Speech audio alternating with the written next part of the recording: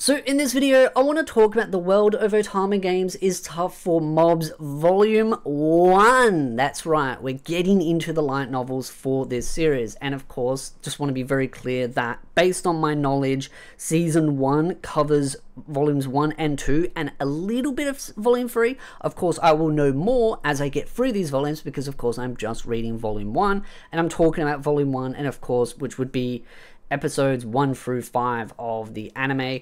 So for me, what always drew me into the anime originally, which made me read parts of the manga, which got me ahead of the anime, and then I stopped watching the anime. I don't know why. I think things were just too hectic, and then I ended up rewatching it fully and then was like, you know what, I want to read the light novels. One of the reasons is because it is a completed story, but two, I like Otome game style stories, but a lot of Otome game style stories are based on the main female protagonist. Like, it's like a female character being transported to an alternative world, heaps of guys falling in love with them, and then the story mainly being evolved around that. Now, of course, there is a female character being transported, which is clearly his sister, gathered, but what's more interesting is how it's been portrayed, because again, like I said, there are a lot of series out there, and I've read many volumes of other series where the main female protagonist is the main character, the only character, and then there's all this other kind of stuff going on. But this one is done very differently, and the main male protagonist is not someone you would generally really get along with because of how blunt and passive-aggressive, belittling. They're definitely a bit of a rough character, but to be honest, I think one of the reasons why I love this character is because he says what he feels. He doesn't sit there and try and butter you up and try and make you feel better. He just says what's really going on. He just says, hey, this is the issue, this is what you need to do, and also calls out the hypocrisy.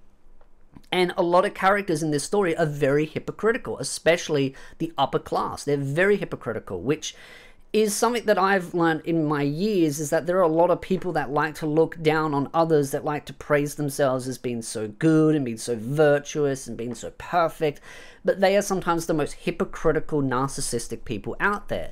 And so seeing this story and seeing the main protagonist act in the way he does is very refreshing. I really love the way he just calls people out for the idiocy that there is.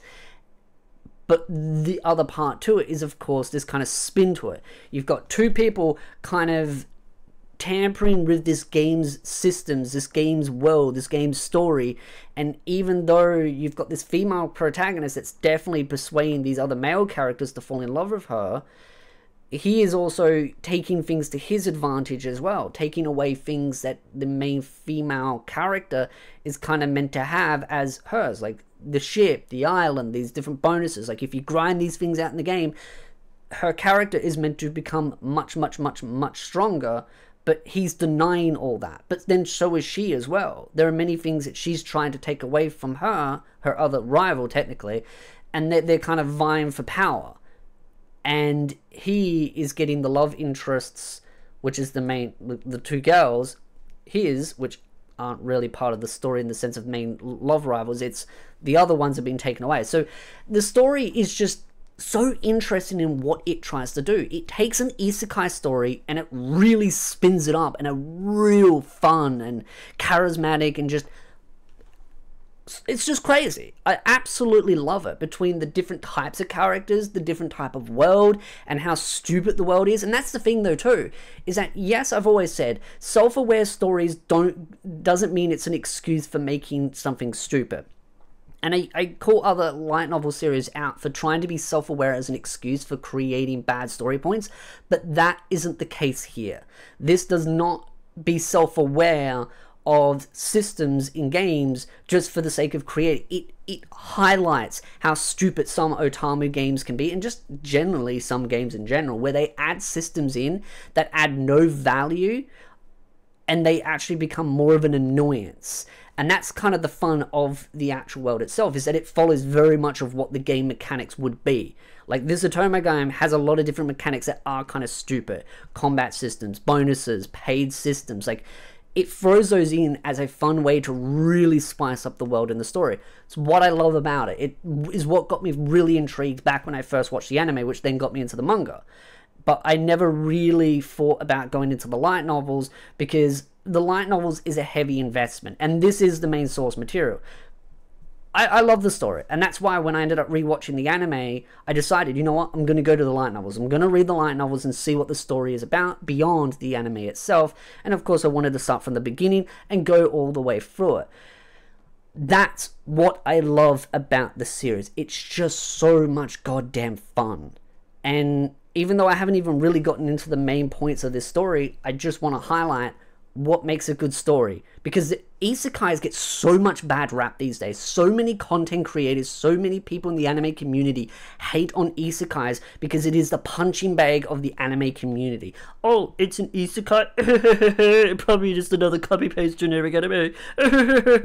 I'm Joey. Like, yeah, I'm calling them out because that's what they do.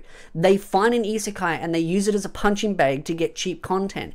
But there are a lot of good isekais out there that try to do something interesting and different, and this is one of them. Sure, it's not perfect, but you definitely really start to barrack for the one person that is one of the most arrogant, self-absorbed narcissists out there. But he's also pointing out at the other arrogant narcissists out there. And you can't blame him for being that way when the whole world's tried to basically throw him off a cliff and use him and manipulate him. Like, that's the thing. You're barracking almost for the guy that you kind of shouldn't be. That's what's so good about it. It does such a great job of creating such an unbearable character that you actually want to win. It's brilliant. And then as you go through the story, he starts off like, you know, as a kid, he's got the basics going for him, he just wants to live a basic life, and then the whole system itself, which is very much favored of women have all the power, men don't have the power, they treat men like basically like cattle. I feel like this writer is a time traveler, if you catch my hint, of how things are turning out in this day and age. But yeah, he then tries to use the system to his advantage, his game knowledge, to try and get out of being thrown into a situation he doesn't want to be in, which leads him to going to the academy, trying to find a love interest, and he wants to aim for what he believes is at his level. He sees the other two girls as like they're too far above him, and so he's always trying to aim below him. But no matter what he does, he ends up pursuing these girls closer. And I think a lot of that comes down to the fact of his honest nature, his good nature, and I think he's going to get a little bit more different as the story goes on. I think he's going to become a lot more softer, nicer. But again, as you go through the story, he's just trying to avoid all these bad endings for himself and try and live the sort of the side mob. That's why it's called the way it is. The world is hard for the world of Otome games is tough for mobs. He's just trying to be a mob character, kind of like a little like Eminence in the Shadow, where he's just trying to be a mob character on the side and things just don't turn out the way it does. Then he ends up getting into a fight with the princes because of how annoying they're being. They're being so arrogant, so stupid, so easily brainwashed by a girl that's just throwing a couple of cheap lines. And I think what really irritates me is the fact that this back and forth between the prince, the main one, and the princess, and it's just like, dude, communicate, talk. But he's been brainwashed so heavy by this girl that's clearly the main protagonist's sister, and it's just created absolute chaos in the world. And so now they're trying to fight him, and because he has this like giant mecha suit with a shovel, it's just so much fun, and everyone hates him. But the two girls, there's something about him that they like. They like the fact that I think that he's straightforward. And sure, he's not super charismatic in the sense like he's trying to say all the smooth lines, but I think they find him charismatic because of the fact that he's just not trying to lead them down a road where they're trying to soften them up, sugar them up, like, you're such a pretty girl, or your eyes are so magnificent today. Like, saying things that you clearly know they're just saying to make you like them. He's just saying the truth, like, yeah, you know, this is the way things are. This is how things are. I think the reason why I like him is he reminds me a little bit of myself. And honestly, if you don't believe me, I would be happy to get my friends, my real life friends. Wait, you have real life friends? Yeah, I do. Thank you very much. I know. Who would want to be friends with me? But the thing is that I've always been someone that's always just said how things are, because I hate when people beat around the bush and they try and soften you up. It's just like, just say it how it is. Just rip the band-aid off, say if I'm in the right, say if I'm in the wrong, and I'll do the same for you. And I think that's why a lot of my friends like me for who I am. Do I have a very large friend circle? No. Is it because I'm an unbearable, annoying individual? Maybe it is, but I also like to keep my friend circle smaller, because I don't like to have to maintain friends that I don't really need. Like, I hate friend circles where there's a lot of maintenance involved. Like, you're either my friend or you're not. I don't want to do unnecessary pleasantries just to pacify you. And that's what I feel like he's like. He's there to be friends with people that are good to him and vice versa, but he's not going to sit there and buddy you up. That's what I like about him. Maybe I'm wrong in how I perceive him. I'd love to know your thoughts in the comments section down below. What do you like about the anime and the light novel? Because, of course, getting into Volume 2, I'll be talking a lot more about the rest of the story. And further on in that, yeah, things are going to get a lot more interesting. But that's what drew me into the anime. That's what drew me into the volumes.